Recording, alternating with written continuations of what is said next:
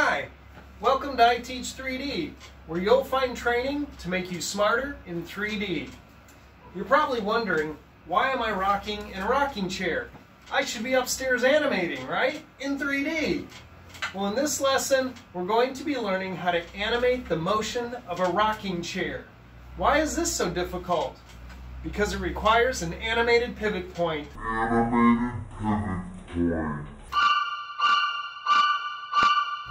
But it's really not as scary as it sounds, so let's go upstairs and start animating.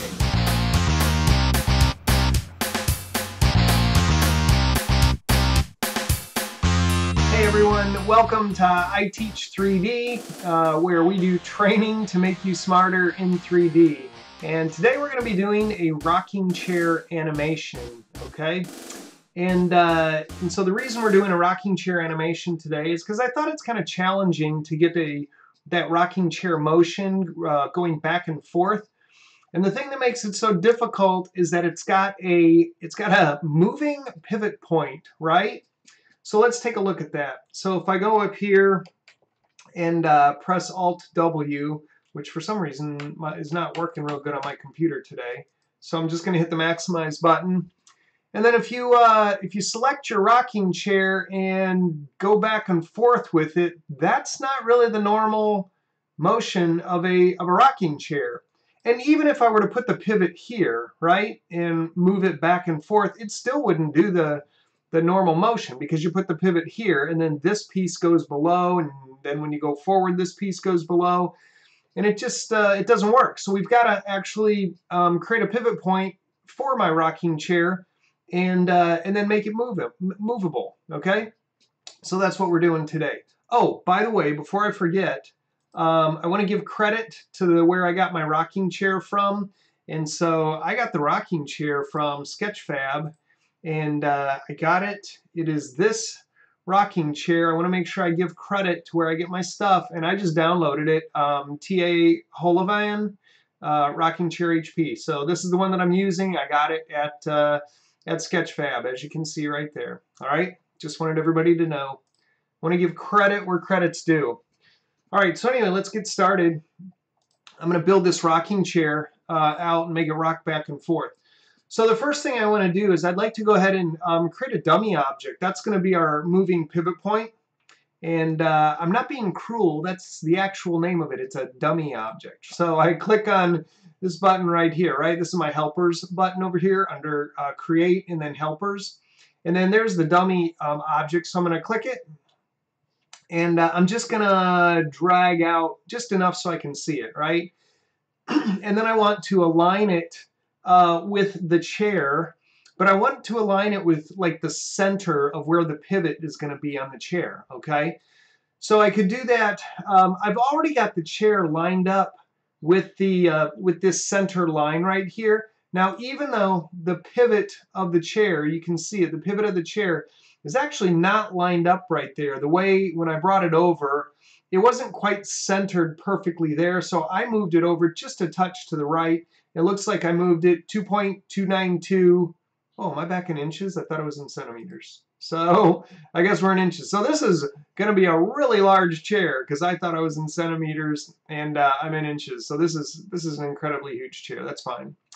That's fine. But anyway, the point is that I need to get my dummy object to be right at the center of where this is going to be here. And since I've already lined the chair up, the bottom roller right here, the rocker, whatever you want to call it, it's on line with my zero line here, my z equals 0. How about that? Here's the z-axis, and z equals 0. It's lined up right there. So, all right. I guess it's actually where x equals 0 right there is what it is. All right. So anyway. So let's get this thing lined up. So I can just right-click on the spinner here, and it'll take it to 0. Right-clicking on any spinner in 3dsMax, or almost, I don't know that I've found any that it hasn't happened on, but right-clicking on the spinners right here, it'll take it either to 0 or 1, whatever is the lowest amount for that particular, option that you're doing. So in this case, 0 is my lowest, so I'm right-clicking and they go to 0. Now I don't want to do this one because if I do that one, it'll take it all the way down there.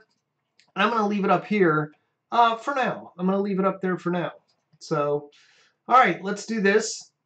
Oh, you know what? I kind of want to, yeah, we're okay. We're going to leave it there for now. All right, now what I need to do is I actually need to link the chair to the dummy object, because when I rotate the dummy object, I want to be able to, I want the chair to rotate with it, right? All right, and so what I did there is when you're moving things, if you're, as long as you're holding your mouse button down and you right click, it goes back to where it was at the beginning. It kind of undoes before it does it. I wish that feature was like in all my 3D programs. I wish it did that in Maya. I wish it did it in Unreal. I wish it did it in Photoshop. I just wish it would do that in all my programs. And 3dsMax is the only program that I know of that it does it in. So anyway, I love that feature. That's my favorite keyboard shortcut. All right. So anyway, so let's get the chair linked to my dummy box. All right. We're going to do that over here in the upper left corner. Select and link. So I'm going to click it. It turns blue. And you always link the child to the parent, all right? So this is the child object, so I'm going to click on it. I'm going to drag to here and release on the parent, okay? So you click on the child and then release on the parent. Then notice it's still selected there. I'm going to right-click and just go to Move, and that deselects that linking tool. So I'll select my dummy object, and let's right-click, go to Rotate, and let's see. Yeah, that looks pretty good, right? All right, so that looks really good. Now the problem is that this is not the motion of rocking chairs. It's staying in one place, right? It's actually, as it rocks, it's not really rocking back. It's kind of pivoting off of that. And that's not the motion we want for a rocking chair. So basically when it rocks backwards, I want it to be like it's leaning backwards, okay? And on the rocker here. So let's do that. So anyway, I only want to do this over, let's say, like 40 frames. So I need to change my timeline here. I don't want 100 frames. So I'm going to hold Control and Alt at the same time, and then right mouse button. If I click and drag to the right, then it extends my time to the right. I guess it doesn't extend it, it does the opposite. Actually, it takes 40 and moves it to the right. So it just moves the right side of the timeline to the right is what it does there. So Control Alt and then right mouse click does that. All right, so I'm good here. And we want to start setting some keys. And the keys I want to set a key here at the very beginning of my animation. And so I'm gonna just set a key plus, and there you can see it, set a key right there. Make sure you can see it, yes. And then from here on, I want to auto key these, okay? I want to auto key. So I'm just going to go 10 frames, and then let's just rotate it back a little bit. Probably not too far back. Wow, 20 degrees. Let's do that. So 20 degrees. And just so you know, I do have my angle snap on. It's a good idea to turn your angle snap on if it's not already on. So I have my angle snap on. And then let's get it, so over 10 more frames, it would rock back to center. And then 10 more frames, it would rock forward. So I'm going to just skip the middle frame there just so I can get nice smooth animation and just go 20 degrees forward. So it still has to go 20 degrees back and then 20 more forward for a total of 40 degrees. And then I'll let it go, and you can see it created a keyframe there. And then let's go to frame 40, and then let's go 20 degrees back to normal. Boom, right there. All right, so if I hit play, which is the question mark or the /, if I hit play, I get the rocking motion, which isn't bad, except if you'll notice between frame 40 and 0, like when it's wrapping back around, it's kind of hesitating there, isn't it? So that what that tells me is that my my curve is off. So we're going to have to go into the curve editor and take a look at that. All right, so let's do that. So I'm going to scroll back here. Let's go into the curve editor. I'm going to close my transform type in. And let's go graph editors, curve editor. Boom. And there it is. So, all right, I'm going to, let's see, I'm going to move this, zoom out a little bit and move this down here so y'all can see it. And let's take a look here. All right, so I've got my rotation over here. All of the X, Y, and Z rotates are selected. I can't really see my Z. I can barely see the green one. So if you click this button right here, frame horizontal and value extents, if you click that, it brings them all into perspective. Whatever is highlighted over here, it brings those into perspective. Now the red and the blue, the X and the Z axis, they're not really doing anything. It's just the green one. So let's highlight the green one and then hit that button again. Boom. And that gives us a little better look at our actual curve here. Now, what I'm seeing that shows me that it's kind of not right is, let's start here. So this looks like it just came from up here because look, it's got that slow out going in there. It looks like it came from a slow in. Then it comes up here, and see this one as it comes in, it looks like it's going to level off and then come back down, and that's the keyframe we skipped. See, we didn't need it there at frame 20, right? We didn't need it because it just passes right on through.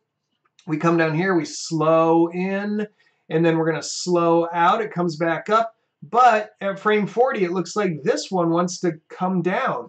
So we need at frame 40 for this curve to change and get it to look like it's, kind of look like it's this, only the opposite. So we need it to come looking like it's up right through, and then it wants to keep going up there. And this one needs to look like it's come from down here and coming back up there. So we're going to change the controllers on these, all right? So there's a couple different ways you can do it. Let's do one of them this way, where I highlight it and right click, and then here's my controllers. So this is going to be an in controller right there. So let's click here, and that's actually, currently it's a slow in controller. That's this one. We want a fast in controller. That's going to be this one right here, the fast in. So I'm just going to click, and there it is. And see what it did to that curve? It makes that curve, and it looks like it just wants to keep going right on up, okay? So that looks good. Now we need to do this one. Now, yes, I know I can go here and just go over there, but let's learn a different way to do this. So I'm just going to come over here, and down here in my timeline, yeah, you can see that, and I'm going to right click it, and we already said it's my Y rotation, so I'm going to go find my Y rotation. These are all the keys that are set there. I'm going to find my Y rotation. There it is. And just the same thing. This time it's my out controller, and I'm going to make it a fast out. Fast out. Click. And so look at this curve now. It looks like it wants to come from down here. It comes up and around, smooth, no key there. We're just going to let it be smooth all the way through, comes down there, and then it looks like it wants to go back up. So that looks like a pretty good curve for my rocking chair motion, right? So what it does is when it gets to when it tilts back, it slows up. So right, so that rocking motion, when it goes back, it kind of slows, and then it goes down and it slows.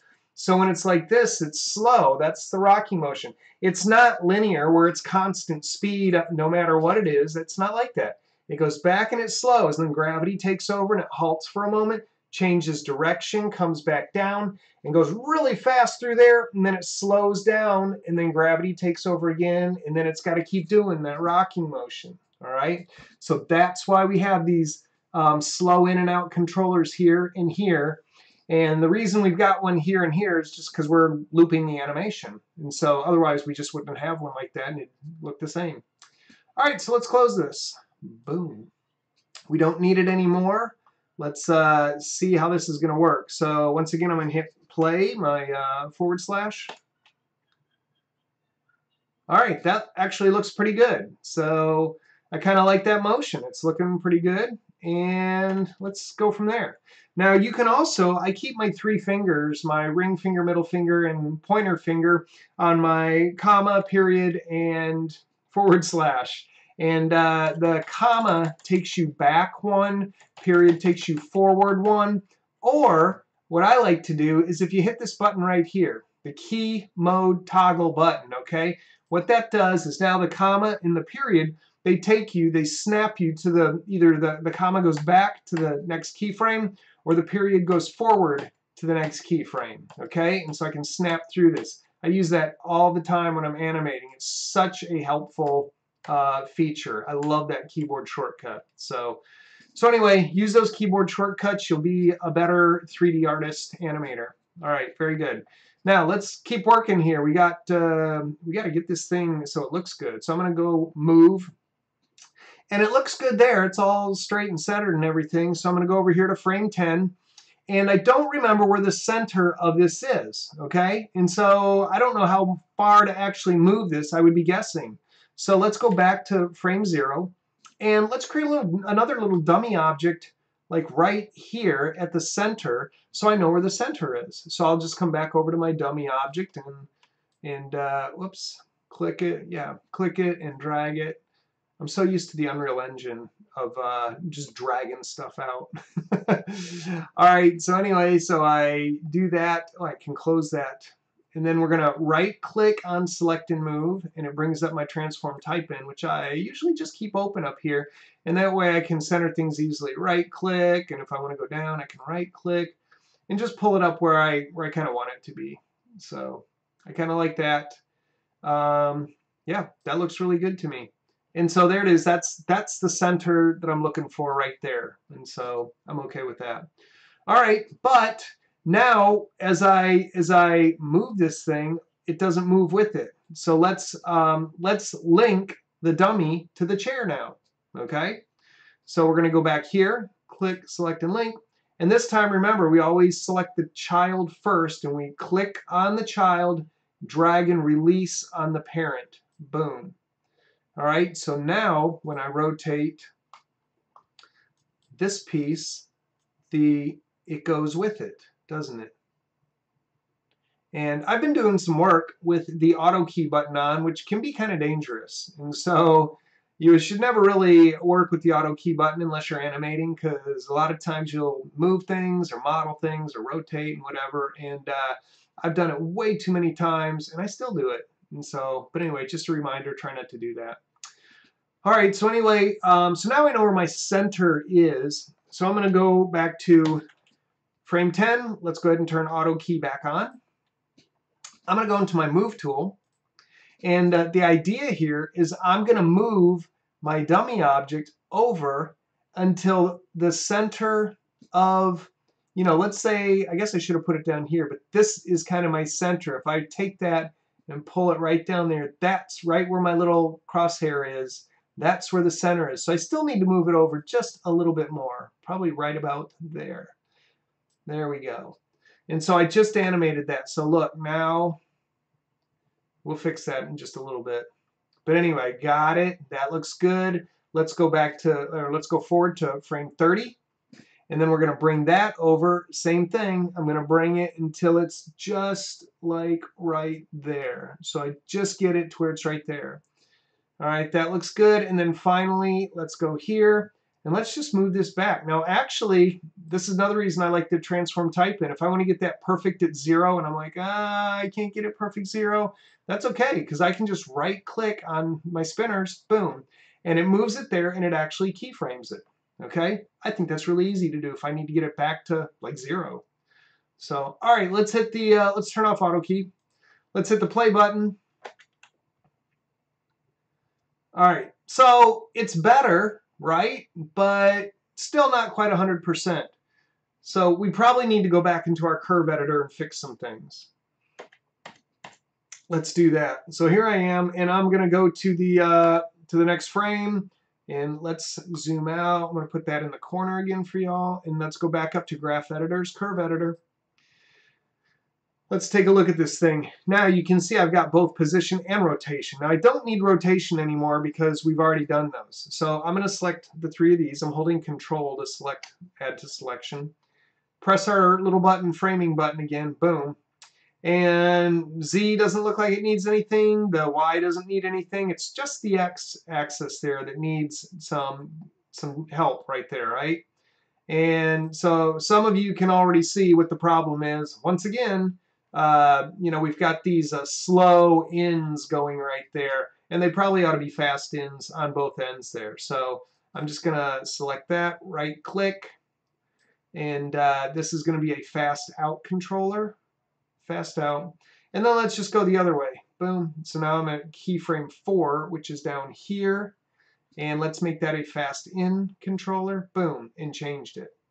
So hopefully that'll fix it. And so I don't know that it did, but let's see. I'm going to close this and see I can.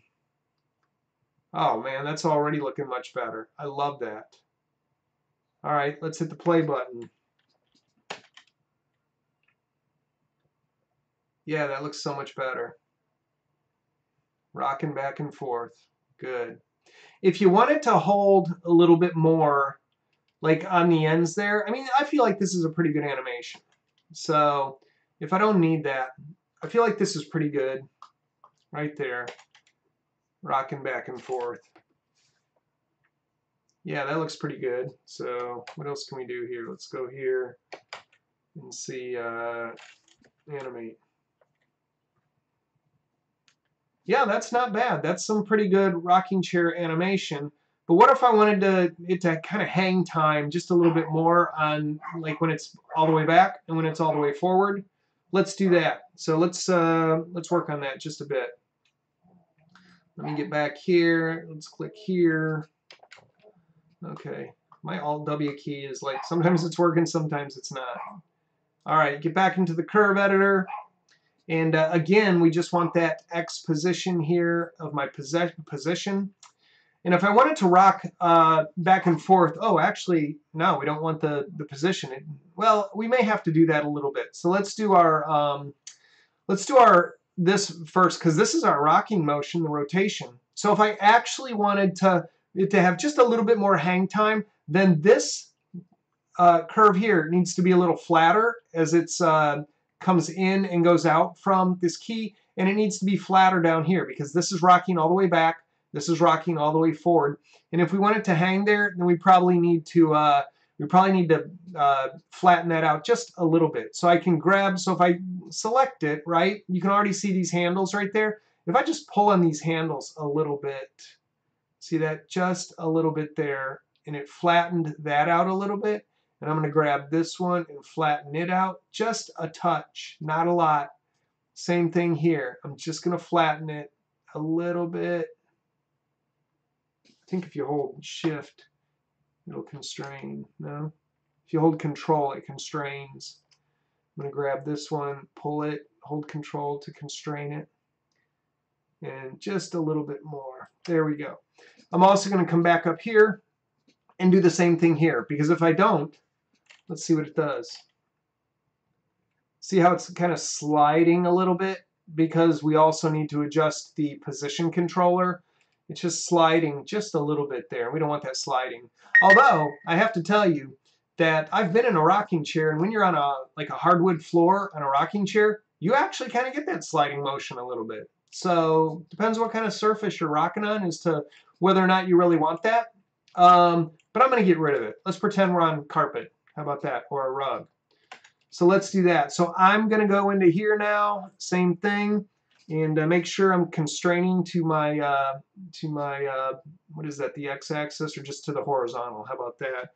And holding Control, clicking and dragging just a little bit there. Same thing here, a little bit. I'm just eyeballing this. Holding Control, flattening just a little bit, and grab this one just a little bit. And let's see how that works now. That's actually not bad at all. It might be slipping just a little bit, and I can let you guys fix that. Right? So there it is. So it's holding just a touch more. You can see it's kind of holding just a little bit more there on each one. So what if we go here and hit play? That looks pretty good. Looks pretty good. So sorry if you can hear the dogs barking in the background. I'm not sure what's going on. Anyway, that's the rocking chair animation. I hope you enjoyed it. And so remember, this is I Teach 3D, training to make you smarter in 3D. And if you would, please subscribe to my channel, I Teach 3D, and check out my other videos. Give it a thumbs up if you liked it. Leave comments below, and also let me know if there's any 3D things that you'd like to learn and that I can help you with. Put it in there, and I'll see if I can make a video for you. All right? Thank you very much for watching. I really appreciate it, and keep working in 3D.